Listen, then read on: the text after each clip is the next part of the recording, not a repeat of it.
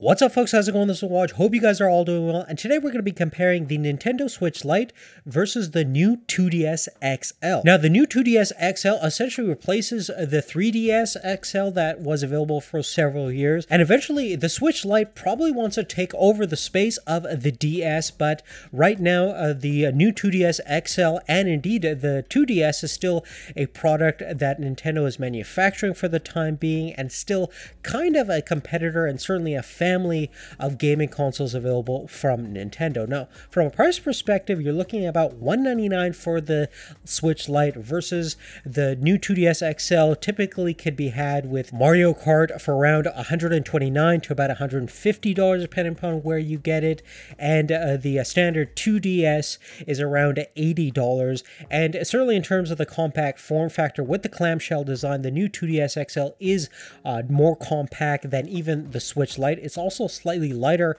weighing around 260 grams versus the Switch Lite is around 276 grams, but not a huge margin there. Now, from a hardware perspective, you are getting quite a lot more with the Switch Lite. It's basically the same exact internals as a full-size Nintendo Switch console, but in a scaled-down form factor. It doesn't have an HDMI output, which would have been a really great feature, but the Switch Lite has a much superior, higher resolution display that measures around 5.5 inches, has a native resolution of 1280 by 720, and that's quite a lot better than the 400 by 240 upper screen that we have on the new 2DS XL. Granted, it is a larger screen than what we had with the original 3DS XL, about 4.88 inches in terms of diagonal size. The lower touchscreen, optimized for the stylus, is fairly rudimentary in terms of its resolution, only measuring about 320 pixels by 240 pixels, and it's about 4.18 inches in terms of size. Now, the Switch Lite uses the exact same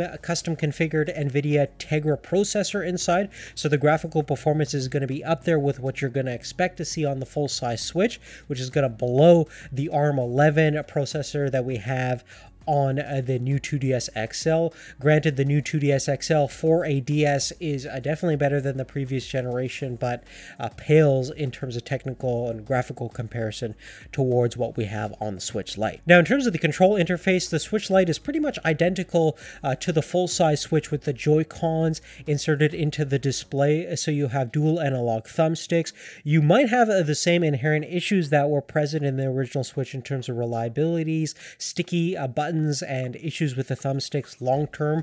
I haven't experienced that thus far, but I've had seen complaints online of people complaining that they've had issues with the thumbsticks and more reliability concerns with the hardware itself. But since the Switch has essentially the same controls that you would find on a gamepad designed for a full-fledged gaming console, it does open up to a bigger scale of games and possibilities, so you can play first-person shooter games, racing games, and things like that. Now, the new 2DS XL, in terms of button, has a decent variety. You have a circle pad on the left-hand side, a little numby thing that they call the C-stick on the right-hand side, as well as an awesome directional pad, A, B, X, Y buttons, as well as 4 sets of triggers located on the back, and not to mention you have that full touchscreen interface.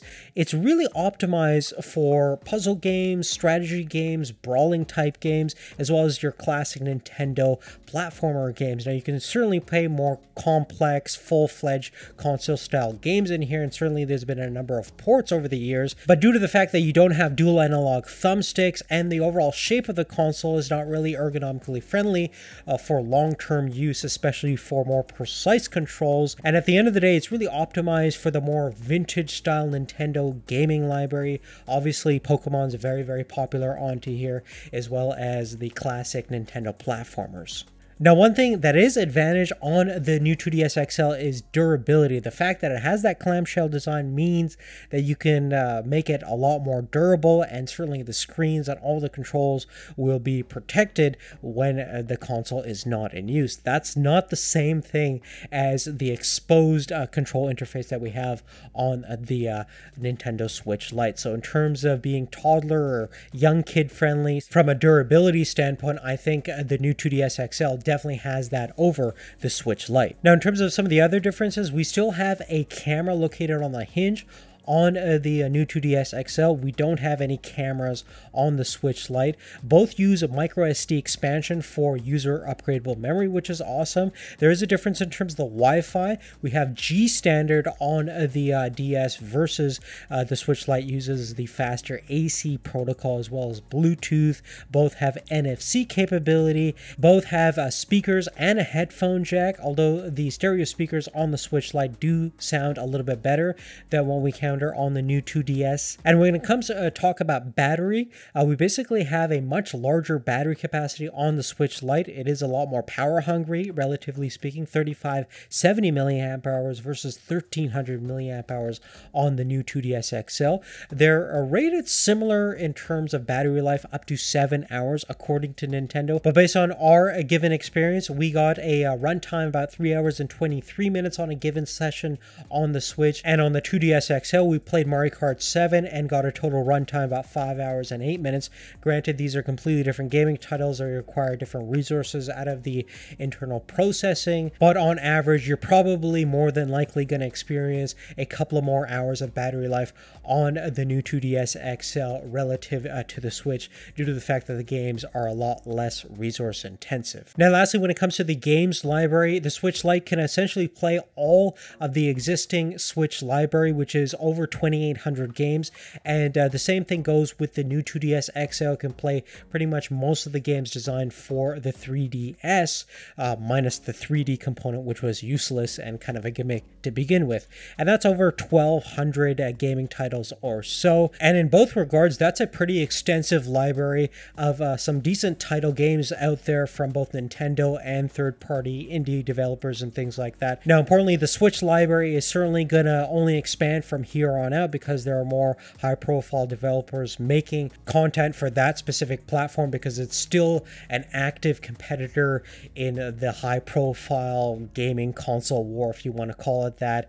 And Nintendo probably doesn't want to put too many resources on to the DS, 2DS, 3DS library of games, although they'll probably come out with new titles just to keep the platform going, but you're not going to see as much attention and as much resource and money thrown into that space compared to what you're going to find with the Switch and the Switch Lite respectively. So in terms of going forward, I definitely think that the 2DS XL is still an awesome portable gaming platform, still one of the best solutions out there, especially for younger audiences and gamers getting first exposed to the whole gaming space. I definitely think that a 2DS XL is a better gift than a smartphone for somebody that's under the age of 5 or 6, first getting into gaming and things like that.